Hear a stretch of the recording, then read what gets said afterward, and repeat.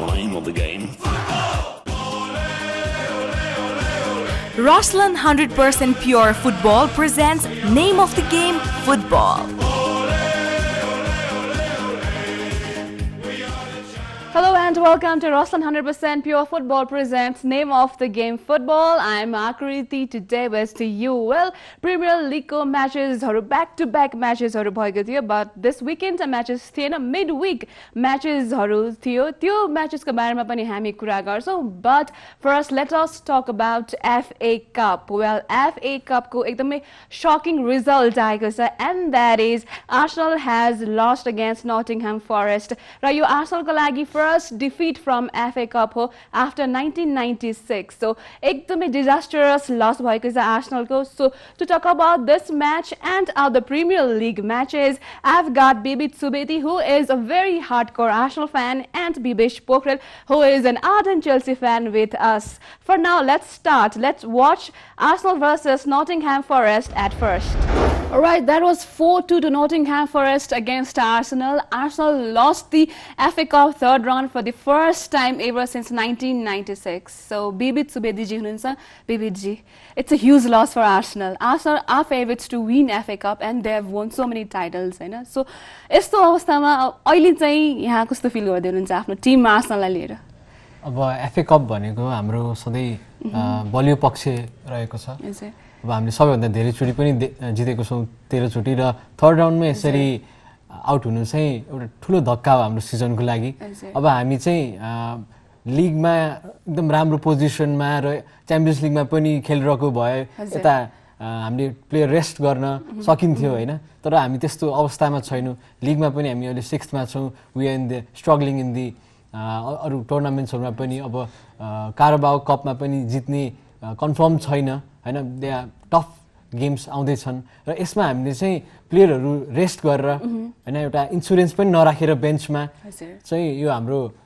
Defeat भएको जस्तो लाग्छ. र गेममा हेर्दाखेरि चाहिँ दे वर सिनियर प्लेयर्सहरु पनि थियो, बट हाम्रो मोस्ट एक्सपेन्सिभ साइनिङ्सहरु जस्तै ओजिल, लाकाजेट र सान्चेजहरु चाहिँ उनीहरु हाम्रो बेन्चमा पनि थिए. र यो चाहिँ वेंगरको ट्याक्टिक्स चाहिँ कहीं फेल खाएको जस्तो लाग्यो कि उसले चाहिँ अब आउने चेल्सीको म्याचको लागि प्लेयरहरु रेस्टमा राखेको जस्तो लाग्यो. तर प्लेयरलाई त्यति पनि रेस्ट चाहिदैन जस्तो लाग्छ, किनभने दे आर टप प्लेयर्स, हैन? They should be at least in the bench जस्तो लाग्यो. अनि त्यही नहुँदाखेरि हामी हार्न पुग्यौं. ओके, सो बिबेश जी, अब यो गेम यहाँले अब एज अ ऑडियन्स हेर्नु भयो हैन? सो अनएक्सपेक्टेड रिजल्ट नै हो. सो तपाईको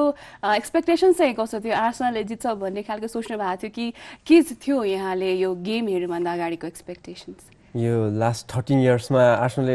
एउटा ट्रफीको लागि मात्र कम्पिट गरिरहेछ राम्रोसँग भन्यो भने. अब लिग, च्याम्पियन्स लिगमा यिनीहरुमा कहिले पनि राम्रो रिजल्ट ल्याइरहेछ छैन. एफए कप नै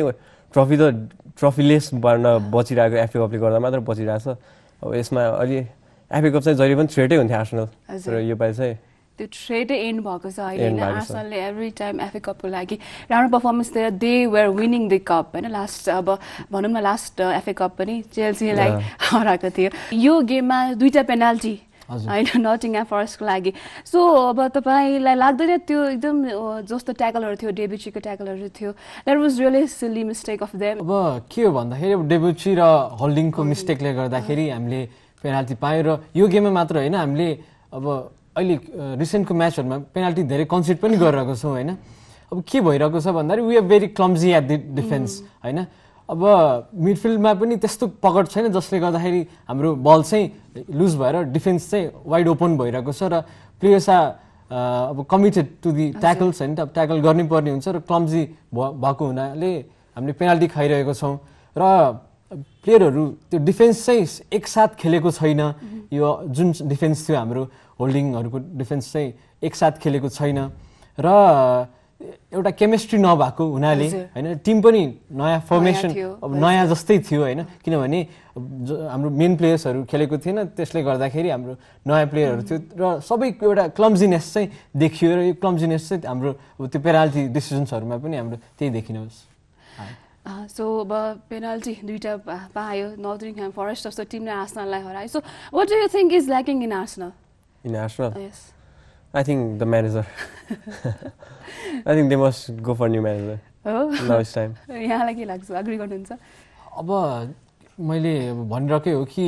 जे छ हाम्रो आर्सेनल हैन हिस्ट्री जे छ आर्सेन वेंगरकै हो तर फर फ्यु सिजन्स चाहिँ आर्सेन वेंगरको लागि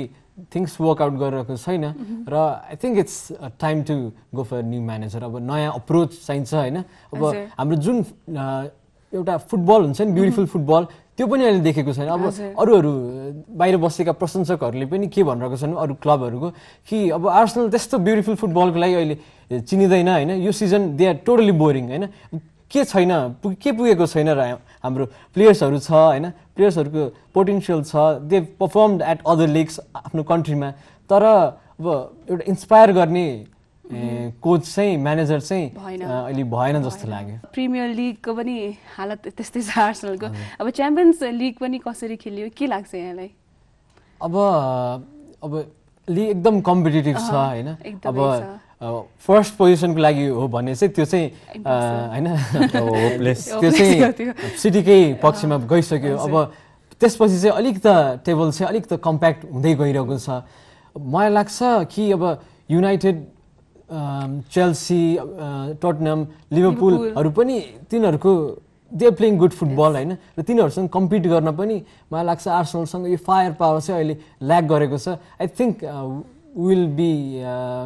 will not qualify to the championship जस्तो लाग्छ मलाई चाहिँ राइट सो अब आर्सेनलसँगै चेल्सीको पनि एफए कपमा त म्याचेसहरू भएको थियो नर्विच सिटीसँग चेल्सीले ड्र खेल्यो निल ड्र हैन सो यो गेममा कन्टेले सेकेन्ड चोइस प्लेयरहरू नै प्राथमिकता दिए so what do you have to say about this draw for Chelsea I think अघि उसले भनेको जस्तो कन्टेले अब आर्सेन वेंगरले ब्याकअप सोचेन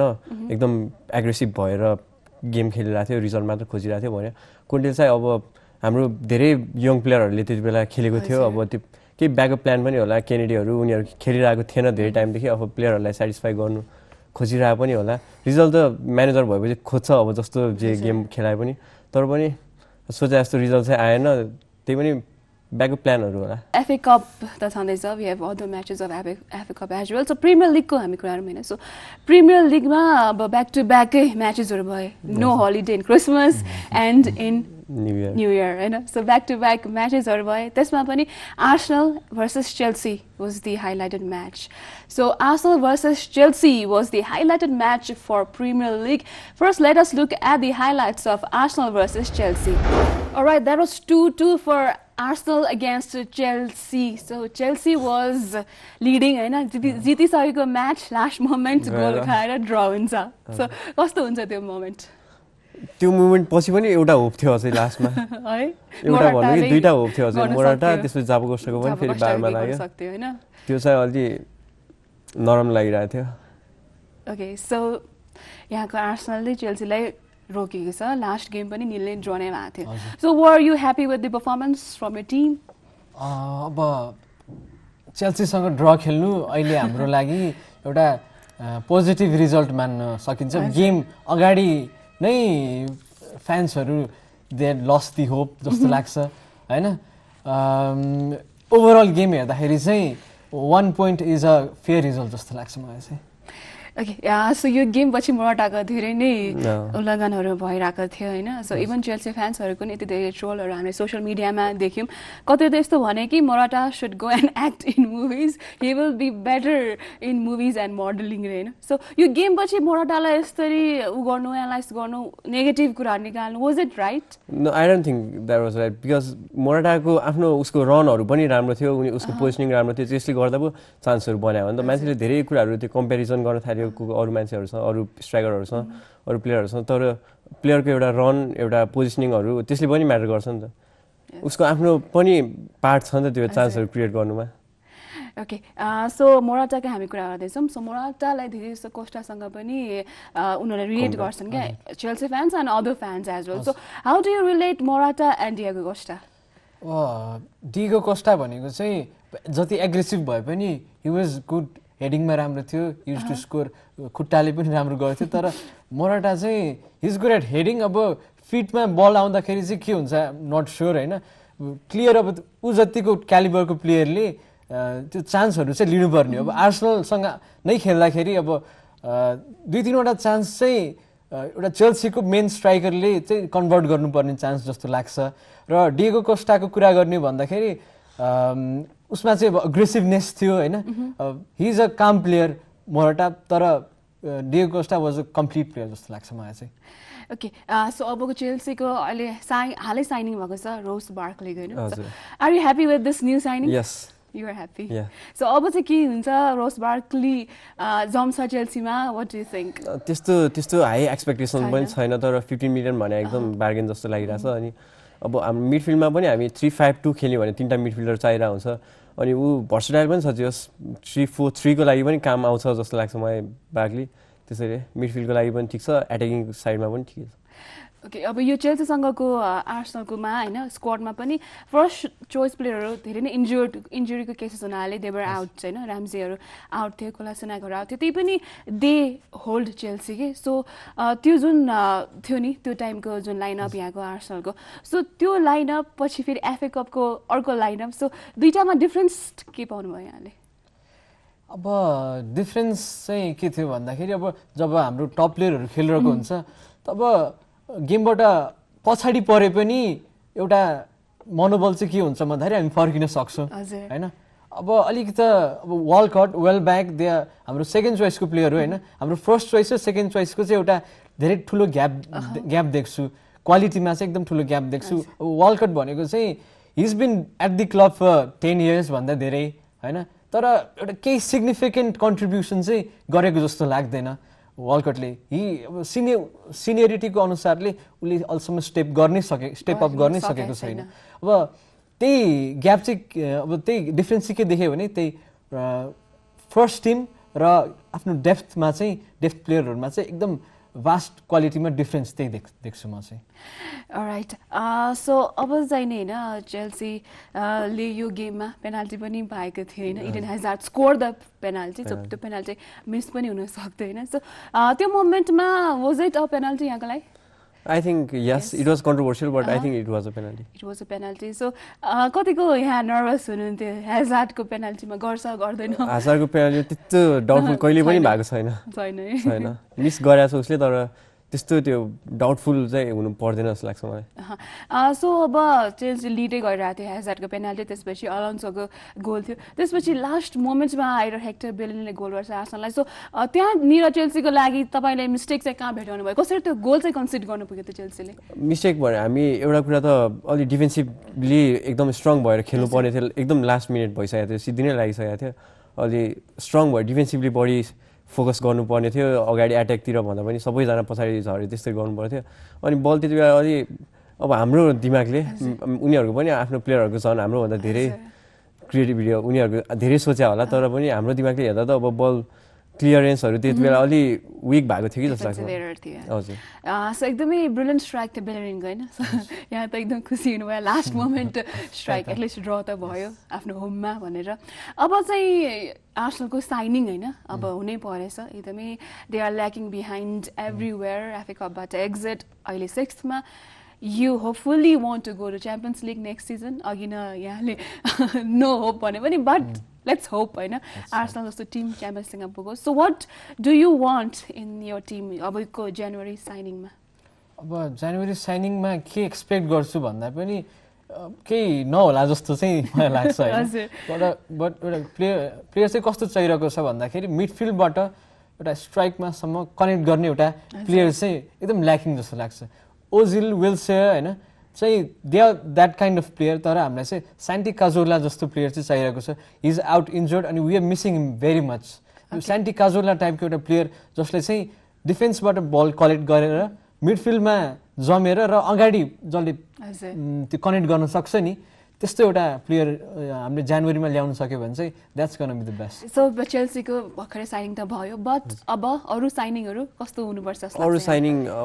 फुलब्याकहरुमा केही फोकस गर्नुपर्छ जस्तो लाग्छ फुलब्याक पनि अलि मोसेस अनि यता केनेडीहरु यस्तो अलि भइरा छैन मोजेस त भइरा छ तर डिफेन्सिभली मोजेस विक छ जाबोकोस्टा अट्याकिङमा विक छ फेरि राइट सो अब जनवरी ट्रान्सफरमा आर्सेनल चेल्सीको लागि राम्रो साइनिङहरु त होस् हैन सो यो प्रिमियर लिगको week last week भनौँ एकदमै ब्याक टु ब्याकै थियो हेक्टिकै थियो प्लेयर्सहरूको लागि पनि हैन no rest at all so त्यसमा माथि पनि स्पर्सको पनि धेरै नै ब्याक टु ब्याक गेमहरू भयो because they didn't play previously game week 21 मा उहाँहरूको गेम भएको थिएन सो यो पालि चाहिँ खेलेको थियो बट गेम विक 22 मा चाहिँ स्वान्सीसँग टोटनह्याम जितेको थियो 2-0 भएको थियो so we will talk about टोटनह्याम versus West Ham this was game for 21 game week 21 को गेम थियो यो गेम चाहिँ 1-1 ड्र यहाँले हिँड्नु भएको थियो होला हैन टोटनह्याम versus West Ham first let's look at the highlights of this particular match That was 1-1 for Tottenham against West Ham. So West Ham was leading last moment ma Heung-min Son ko goal आउँछ Tottenham को लागि. So how do you relate this performance of Tottenham? कस्तो लाग्यो यहाँलाई यो game चाहिँ? Tottenham चाहिँ एकदम डिटरमाइन्ड भएर खेलिरहेको हुन्छ. त्यो माथि उसको प्लेयरहरू अब अली एरिक्सन सन केन खेलेको छ भने यताउतिबाट उसले बल चाहिँ निकालेर उसले गोल गरेको देख्छौँ हैन एउटा डिटर्मिनेसन भएको कारणले पनि त्यो गोल जसरी पनि गर्नुपर्छ भन्ने उनीहरूको उत्साह छ जुन हामीमा चाहिँ अलिअलि यो सिजन चाहिँ ल्याक भएको देख्छु so Harry can was back from his illness हैन सो ह्यारी केनले ब्याक गरेपछि स्कोर गर्छ भनेर धेरैजनाले फ्यान्टेसीमा ट्रिपल क्याप्टन हाले सो यहाँले क्याप्टन हाल्नु भयो कि भएन छैन ह्यारी केन टिममै छैन सो ह्यारी केनले गोल गर्न जस्तो लागेको थियो कि थिएन after his back from his illness म कहिले पनि ह्यारी केनले गोल गर्लास लागेको हुँदैन तर जहिले गरिरहेको हुन्छ so he has broken all the records of goal हैन सो ह्यारी केन अब ही इज अ भेरी एकदमै राम्रो प्लेयर हुन्छ he is a very good player so how do you take Harry can as a player Harry केनले चाहिँ अब 2017 मा Messi रोनाल्डोको record पनि brake गर्यो हैन अनि प्रिमियर लिगमा पनि एलन सेररको रेकर्ड पनि तोड्यो ह्यारी केनले अब अहिले के लाग्छ भन्दाखेरि he is the best striker one of the best striker युरोपमा best striker इङ्ल्यान्डमा Sergio Agüero could be अमोङ हैन तर ऊ आफ्नो पिकमा छैन आई थिङ्क ह्यारी केन अब hill be going to real Madrid maybe हुन सक्छ टोटनह्याम पनि एकदमै राम्रो प्लेयर हो हैन but they are struggling for fourth place हैन सो यस्तो अब टोटनह्याममा छ स्ट्रगल गरिरहेछ so what do you think is lacking for Spurs yes they have good players good manager I think they have everything not just रिजल्टले मात्र support गरिरहेछ हैन कहिलेकाहीँ backup पनि धेरै छैन हाम्रो अरूहरू टिमहरुको जस्तो बिग टिमहरुको जस्तो टप 6 मा हुनुपर्ने टिमको जस्तो उनीहरुको ब्याकअप छैन यो सिजन अलिकति वेम्बली फ्याक्टरले चाहिँ टोटनह्यामलाई एफेक्ट गरिरहेको छ नत्र भए उनीहरुको गेम प्लेमा एकदम फ्लुएन्सी छ र मिडफिल्डमा अलिकति कहिलेकाहीँ इन्जुरी देखेर उनीहरु पछाडी परिरहेको हुन्छ तर उनीहरुसँग क्रिएटिभ चाहिँ एकदम राम्रो छ Okay, so Spurs is struggling for fourth place हैन so Liverpool fourth मै छ let's talk about Liverpool ले Burnley सँग जितेको छ हैन 2-1 भएको छ so यो गेममा Salah was not there Salah को absence मा पनि they have won this game so एकदमै अहिलेको hot topic भनेको Liverpool र Barcelona को छ Coutinho so the deal is done so what do you have to say about this big signing Coutinho चाहिँ हामीलाई थाहा नै थियो कि he'll be leaving sometime soon तर अहिले नै गएको भएर चाहिँ लिभरपुल फ्यानहरुले चाहिँ अलिकति बिट्रे गर्यो कि जस्तो पनि सोचिरहेको रहेछन् हैन तर Coutinho प्लेयर हेर्दाखेरि चाहिँ he is tailor made for Barcelona एकदम उसको स्टाइलमा उसको फिलोसफीमा एकदम जम्ने प्लेयर जस्तो लाग्छ अब इनिएस्टाको पछि रिप्लेसमेन्ट हैन र एउटा फरक डाइमेन्सन चाहिँ Coutinhoले बार्सिलोनालाई दिन्छ अब लङ रेन्ज सुटहरु गर्ने जस्तो र लिंक अप गर्नेहरु ती डाइमेन्सनहरु चाहिँ Coutinhoले एड गर्ने छ र थप्ने अझै थप्ने पनि छ so Coutinho is finally gone हैन so what will happen to Liverpool अब चाहिँ पहिला चाहिँ अब अट्याकिङ लिभरपुल एकदम राम्रो भयो डिफेन्सिभली धेरै वीक भयो जस्तो हुन्थ्यो अब भ्यान्डाइक साइन गरेको छ डिफेन्सिभली र अट्याकिङ दुईटै ब्यालेन्स गर्यो अट्याकिङमा के लुज गर्यो डिफेन्सिभली के एड गर्यो ब्यालेन्स गर्यो टिम अब मारेज आउने पनि कुरा छ हैन रुमर्स छ सो मारेज आएपछि लिभरपुलमा व्हाट डु यु थिंक चेन्जेसहरु हुन्छ त्यस्तो धेरै चेन्ज हुन्छ जस्तो लाग्दैन मारेज त्यस्तो बिग नेम हो जस्तो लाग्दैन मलाई अब टाइटलमा उनीहरुको मारेजको हात धेरै ठुलो हात थियो अब उनीहरुको टाइटलको बेलामा तर पनि त्यस्तो त्यो चेन्जै गर्न सक्ने त लिभरपुलको अट्याक यसै पनि राम्रै छ नि So do you want him in Chelsea? Riyad Mahrez? I would love to but I don't think he will make a big difference. Okay, so these three are struggling for top 4 place, but top 1 ma ko huncha league college it's sure Manchester City will win, and they are almost unbeaten. Sure, not sure. It's almost sure. So Manchester City ekdamai unbeaten cha, but their run to end bhayo त्यही पनि unbeaten. So Manchester City ko yasto strong sided team, what do you have to say about this Man City team? अब सबैभन्दा पहिला चाहिँ उसको player एकदम perform गरिरहेको छ हैन, कोचले जे इन्स्ट्रक्ट गर्यो त्यही अनुसार परफर्म गरिरहेको छ, डेप्थ रहेको छ आफ्नो टिममा र फ्लेक्सिबल रहेको छ। अब एग्वेरो खेलाइ पनि हुने, जेजस खेलाइ पनि हुने हैन। अब उसको मिडफिल्डर केभिन डी ब्रुयन चाहिँ अहिले युरोपमा he is one of the best creative midfielder हैन। अनि डेभिड सिल्भा पनि उत्तिकै फर्ममा छ, जो सबैजना क्लिक गरिरहेको छ। डिफेन्स पनि अब एकदम पैसा खर्च गरेर एउटा स्टेबल डिफेन्स बनाएको छ पेपले हैन। अब त्यो गर्दाखेरि चाहिँ सबै कुरा अलराउन्डरमा सिटी चाहिँ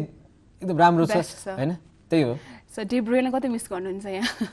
अब हामीलाई पोटेन्सियल त्यस्तो थाहा थिएन, उसको त्यति गेमहरू देखाएको थिएन त्यति बेला, हजुर। त्यही भएर त्यस्तो जाँदा त्यस्तो नराम्रो लागेको थिएन, तर अब म्यानेजरले पठाइदियो हैन। अलराइट, सो एट लास्ट यहाँको चेल्सी अहिले त थर्डमा छ हैन। सो अब एट द एन्ड चेल्सीको फिनिश चाहिँ कुनमा हुन्छ? Second. So what do you think about Arsenal? आर्सेनलको चाहिँ I think will really struggle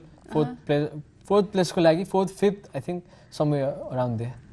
Alright, so all the best अबको अपकमिङ फिक्चर्सहरुमा यहाँको टिमहरुको चाहिँ जितै होस् हैन। सो आज आउनु भयो, thank you so much guys for coming. Thank you. Thank you. The name of the game.